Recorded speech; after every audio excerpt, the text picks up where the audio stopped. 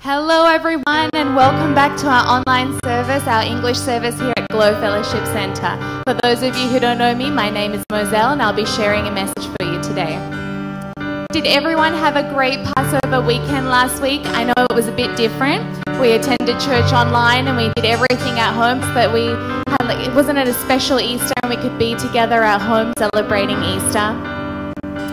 So today I'm actually going to talk about relationship reality check.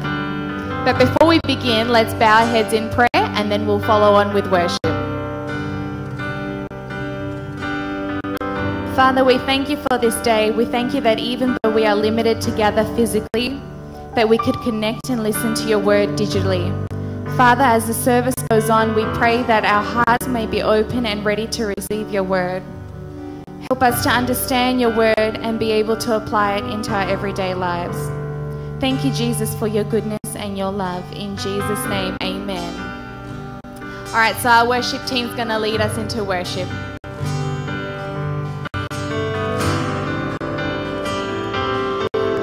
Oh, praise the name of the Lord.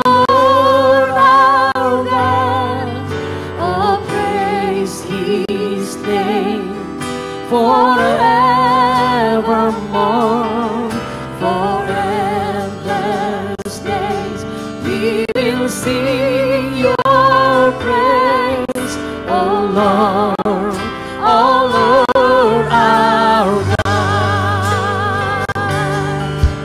Oh, praise the name of the Lord, our God. Oh, praise His name forevermore,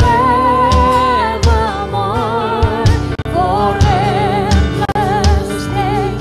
We will sing your praise, O Lord, our God. Oh, praise the name of the Lord, our God. Oh, praise His name forevermore, for endless days. We will sing your praise, O Lord, our God.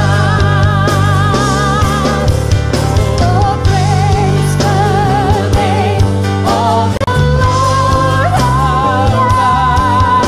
Oh, praise His name forevermore, for endless days. We will sing your praise, O Lord, our God. Oh, Lord, our God. Oh, Lord, our God.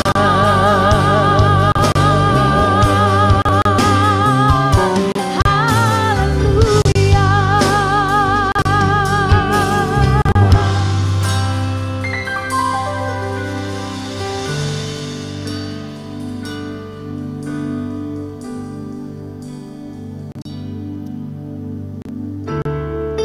All right, so relationship reality check.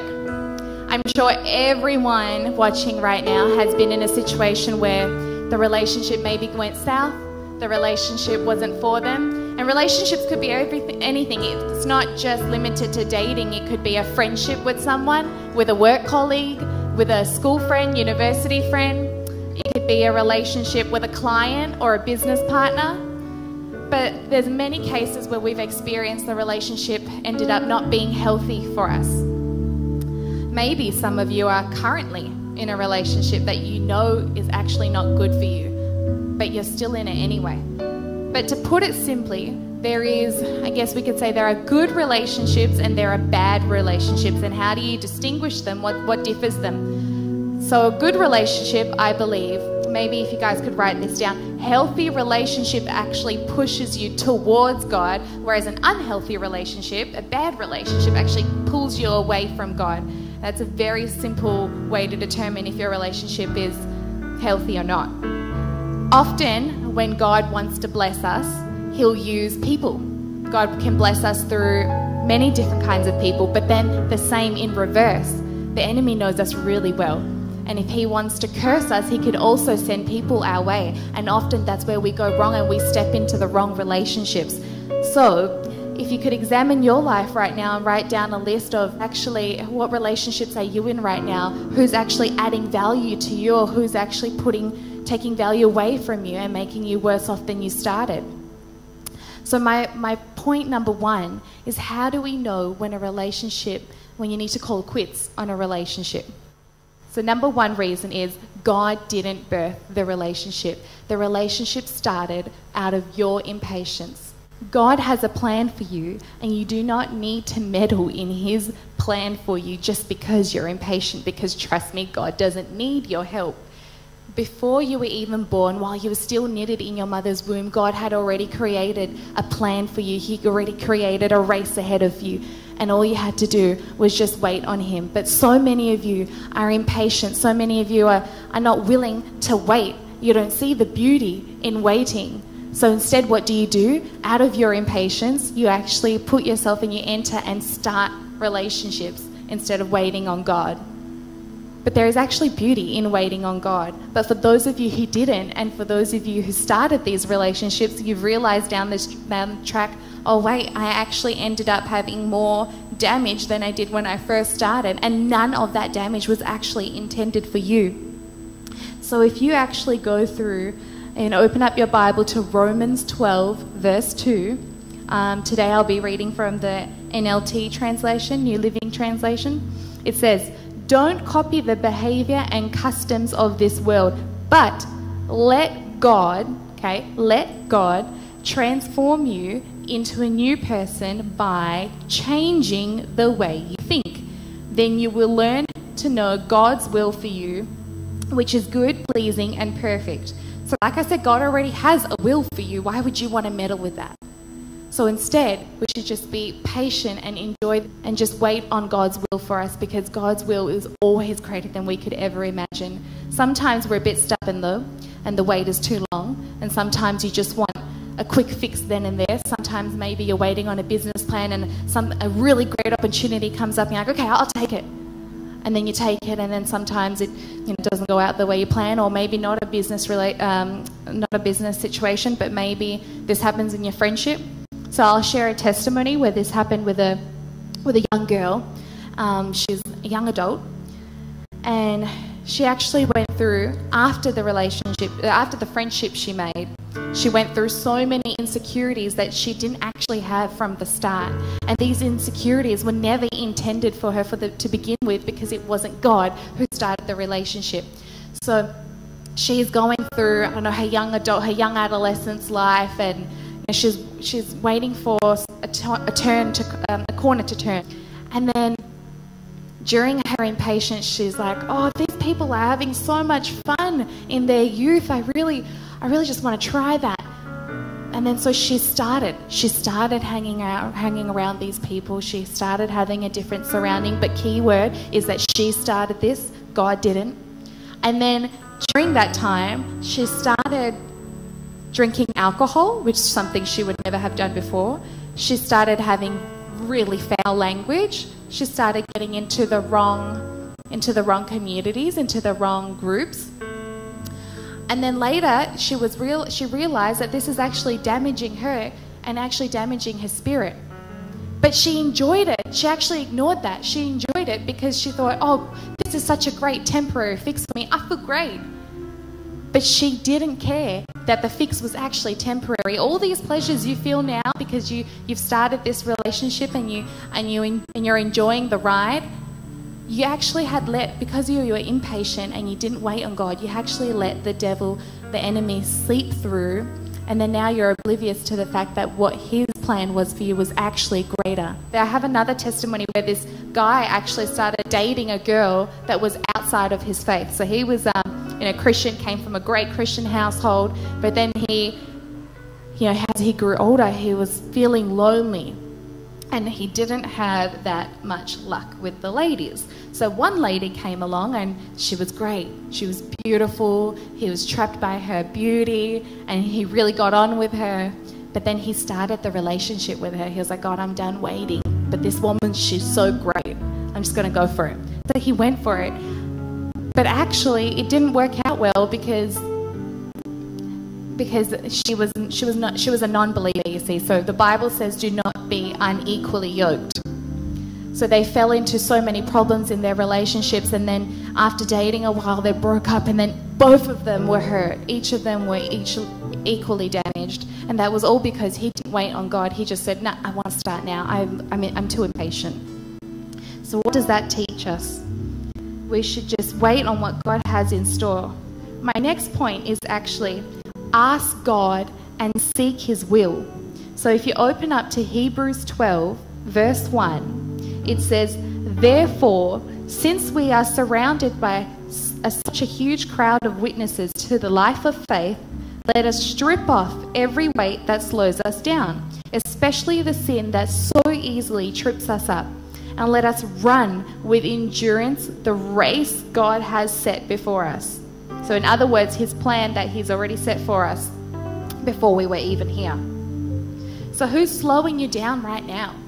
What relationships are you in right now that's slowing you down and distracting you away from God's will for you? Let's open up again to 1 Corinthians 15:33. So I used to always hear that bad company corrupts good character, but that actually came from the Bible. See, it says, don't be fooled by those who say such things, for bad company corrupts good character. God, don't you just love the Bible? The three verses that we've just read, they apply to us right now. They were written so long ago, but they apply to us right now. The Bible is that relevant. So that scripture is just like the testimony I shared. Sometimes in our wait, we allow ourselves to believe that there is no point waiting and we can have all the fun we want right now. We can start relationships now. We can be oblivious to the fact that these relationships are actually only giving us temporary pleasure. But the damage that these relationships leaves us afterwards are actually a lot longer than these temporary pleasures. None of this pain, none of this damage that you experience is actually ever intended for you had you just waited on God. So an unhealthy relationship, as 1 Corinthians 15:33 says, an unhealthy relationship is not one-sided. An unhealthy relationship actually damages both you and the person involved. So for example, if you're a teenager or if you're a person who's never done drugs before and then all of a sudden you start a friendship with someone who does, and then you get into it, you're not helping yourself. You've actually just started something that you've never done before, and then this person's also being damaged because they're not stopping, they're continuing, and they're encouraging others to do so. So the Bible's right where it says bad company corrupts good character. Just keep some godly relationships. That's such a key here.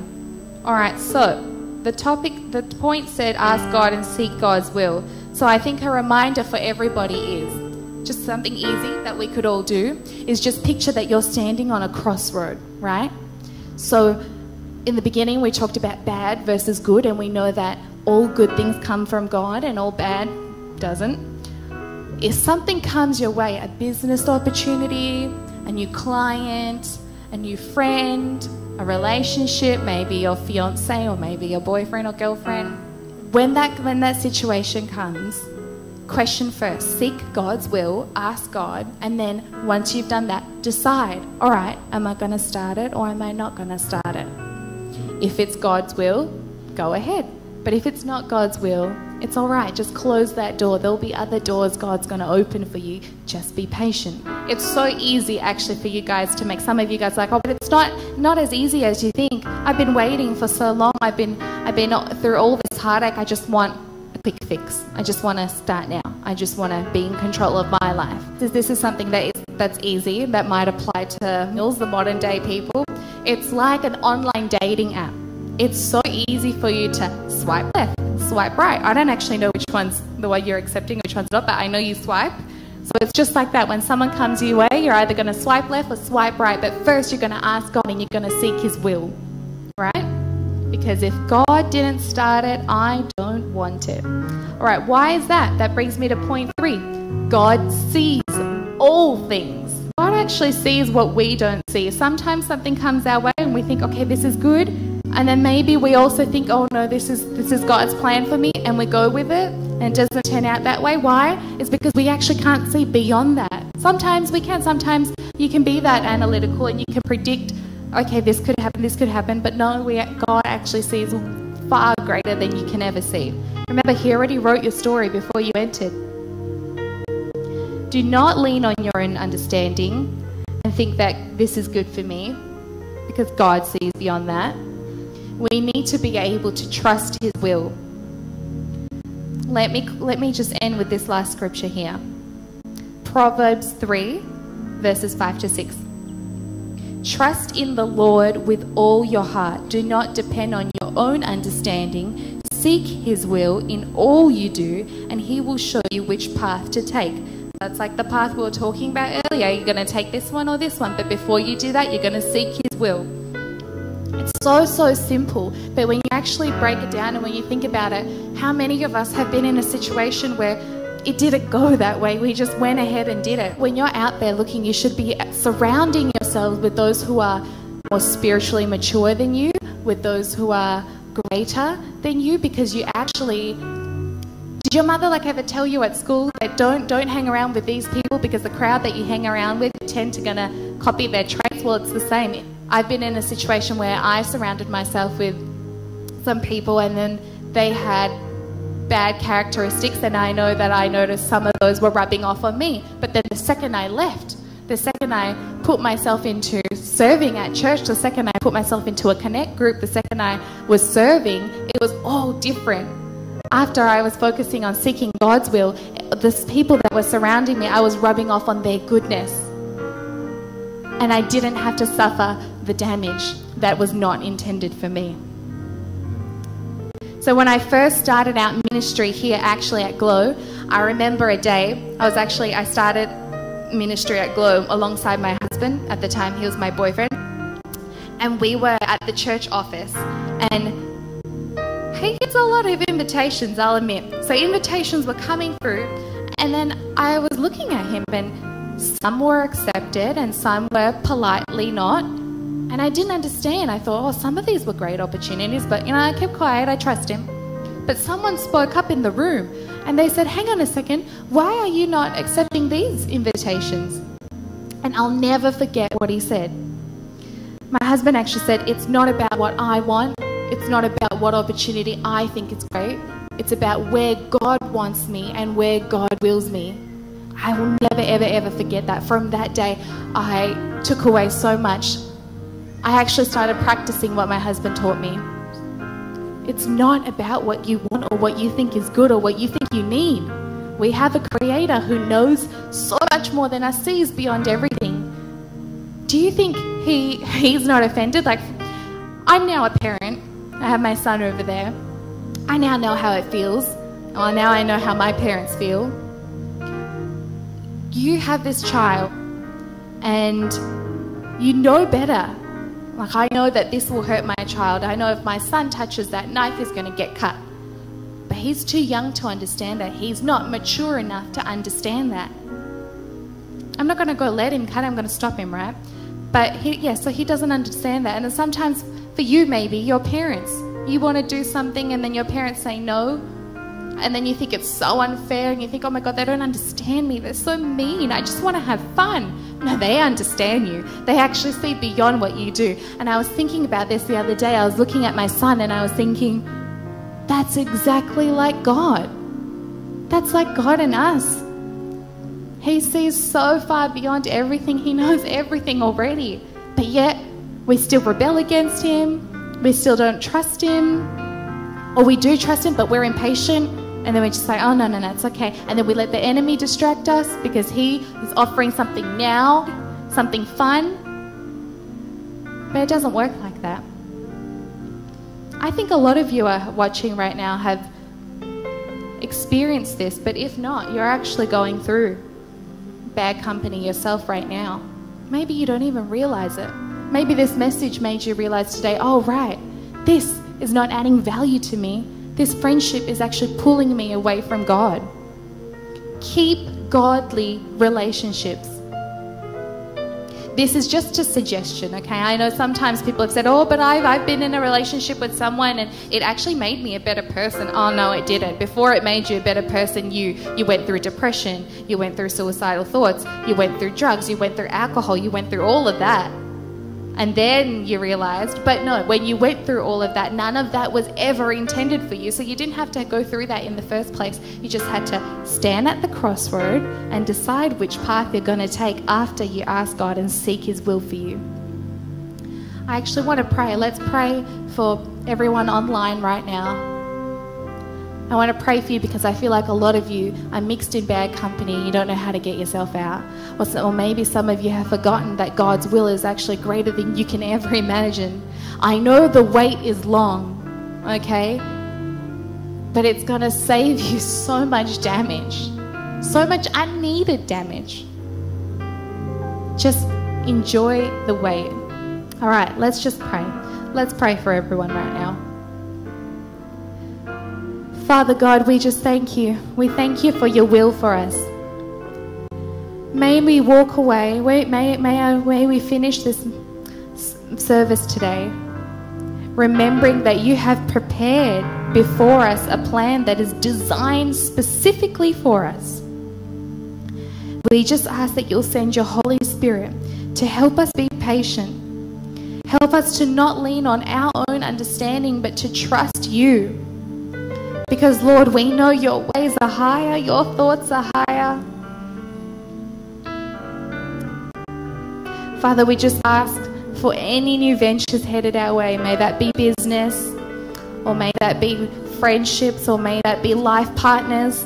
We just ask for the wisdom to be able to discern between what is in line with your will and what is not. And anything that's not in line for your will, God, I just ask that you give us the strength to be able to close that door.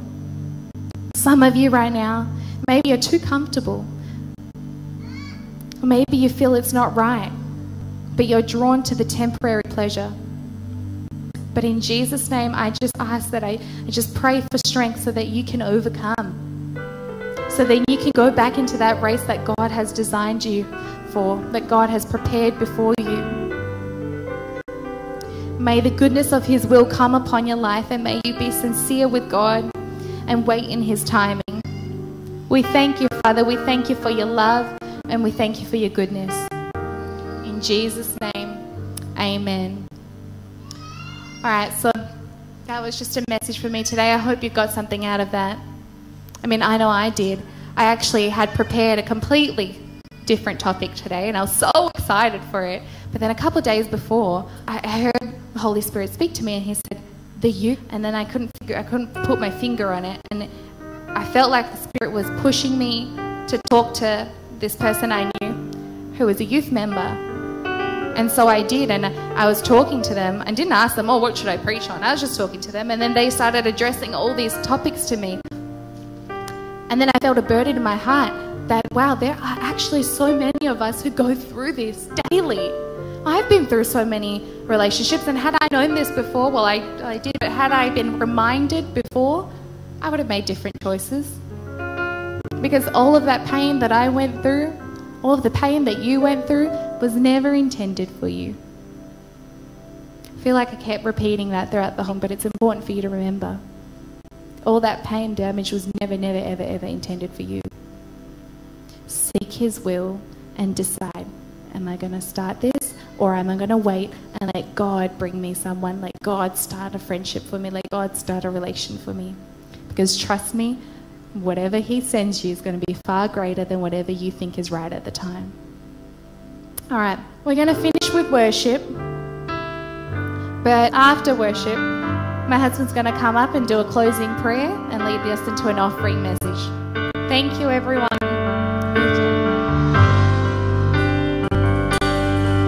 So here I want to lift you high, Jesus, be glorified in all